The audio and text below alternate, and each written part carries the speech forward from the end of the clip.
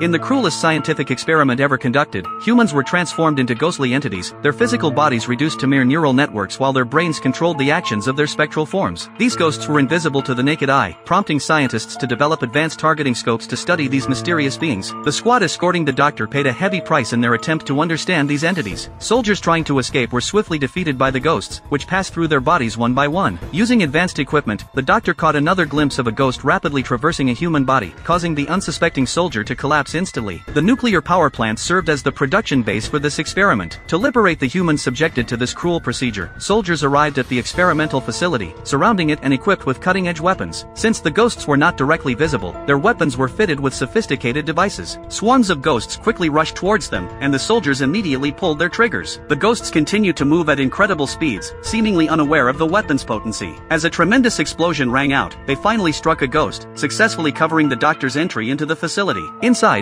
he discovered containers filled with trapped ghosts. The experimenters used X-rays to skin human bodies and then printed them using condensed matter, evidently establishing a standardized production line. As they opened another door, the scene before them left them utterly shocked. Tens of thousands of ghosts were confined within containers, each one appearing to be in agony. The doctor quickly located the mainframe controlling the ghosts, realizing they had to sever all the cables. Outside, the battle grew even more brutal. The ghosts merged together, forming a colossal tornado. Soldiers suffered severe casualties. One quick-witted soldier connected all the firearms, intending to release their combined energy in a single shot. As he pulled the trigger, the recoil sent him flying. The blast shockwave shattered the containers within the facility, freeing all the trapped ghosts. Fortunately, the doctor finally managed to cut all the cables, causing the ghosts floating in the air to gradually dissipate. The ghosts outside also began to turn to dust. In the final room, they encountered the individuals controlling the ghosts, their bodies reduced to neural networks, with only their brain consciousness still alive. Witnessing the cruel experiment, the doctor decided to cut off all power, determined to help these humans find release from their torment.